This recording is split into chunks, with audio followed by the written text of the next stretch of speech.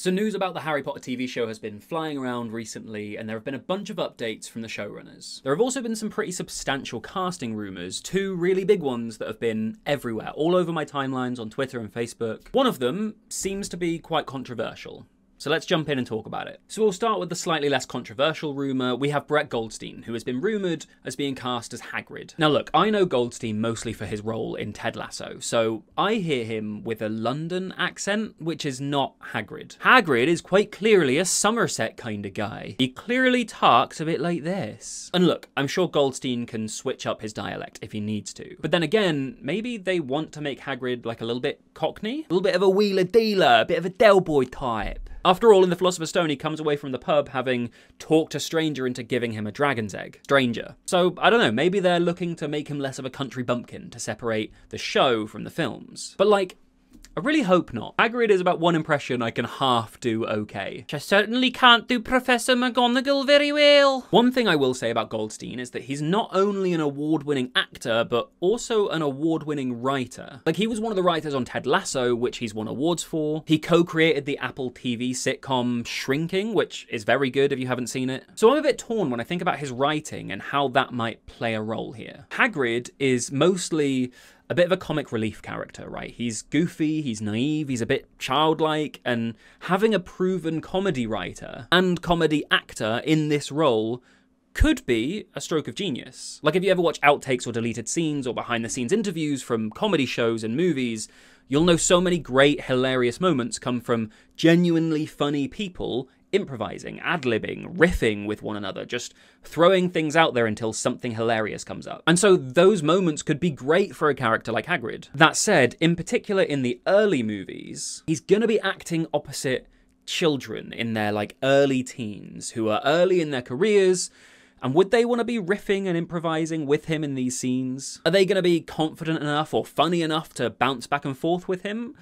I'm not sure. And the last thing you want is for it to feel forced, right? To feel too try-hard. There's a scene in the Half-Blood Prince movie where Harry, Ron and Hermione are joking in the burrow. And they're like, oh, how old is Dumbledore? What, 150? Ha ha ha ha ha ha. And the joke is not funny and the fake laughter is terribly done. And I actually like the Half-Blood Prince film more than most people, I think, but that moment goes through me like nails on a chalkboard. And that sort of brings me to one of my slight reservations, which is that Harry Potter is not a sitcom, right? It might have funny moments, but those are usually little quips and small lines of dialogue rather than comedy situations. Goldstein's sitcom background might not fit with whatever kind of light-hearted moments this show will allow for, like they might be too low-key for him, too fleeting in their comedy. And the other thing is that I feel like the films kind of made Hagrid a bit of a caricature. Like when he's first introduced, he gives Harry a cake that suggests he can't even spell happy or birthday. Like, this isn't from the books. Hagrid is a bit of an oaf in the books, but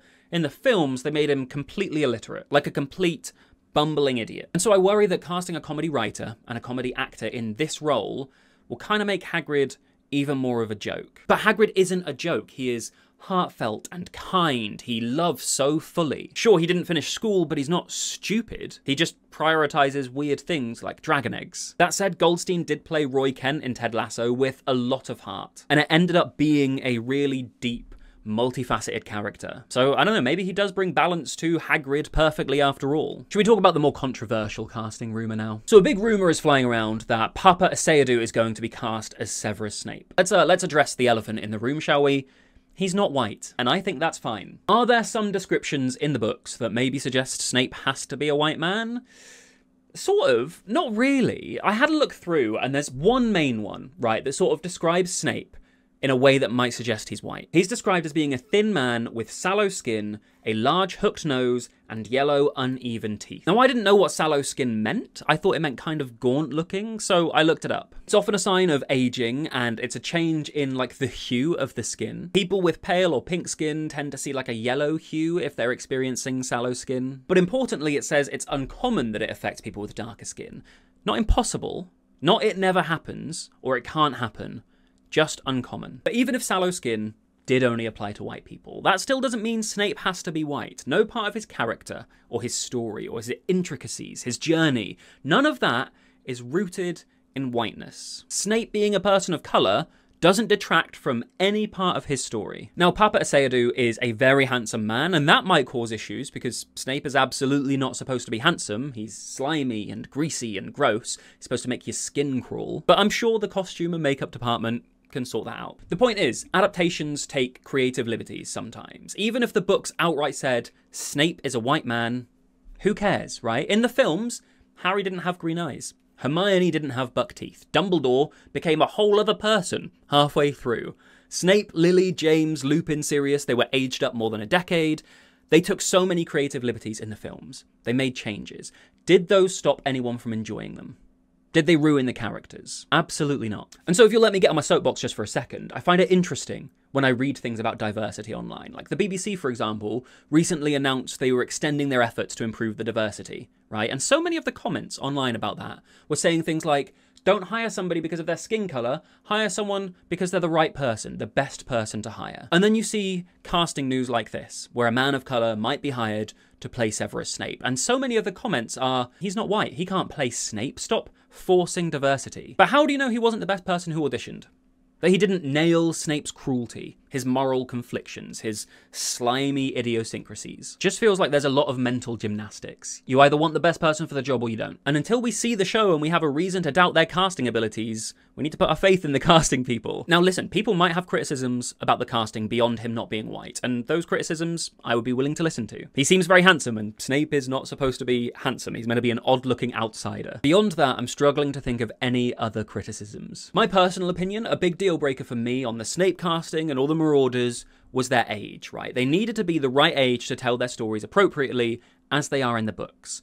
And he's in his mid-30s. And I also think this point from Morgan at Movie Flame is solid. This is a very different casting to Alan Rickman, and people were always going to struggle not to compare the new Snape to Alan Rickman's Snape. So this feels like a great move to separate the TV show from the movie. He's also got plenty of experience, right? He was a big part in Gangs of London, the Lazarus Project. He even played Hamlet for the Royal Shakespeare Company. And I think stage experience for an actor is so helpful, particularly roles like this. Like if you think about the films, Kenneth Branagh, who played Lockhart, Emma Thompson, who played Trelawney, Fiona Shaw, who played Petunia, David Thewlis, who played Lupin, Michael Gambon, who played Dumbledore, Alan Rickman himself, they all had vast stage experience, and I think it shows. From the way characters like Snape and Dumbledore move across the sets, to the way they deliver their lines, they put emphasis on certain words. There's like a bravado, right? An old school pride that I think you see more in like classic stage theatre than from actors who have only really ever been on film sets. And you know what? This chap has done it all.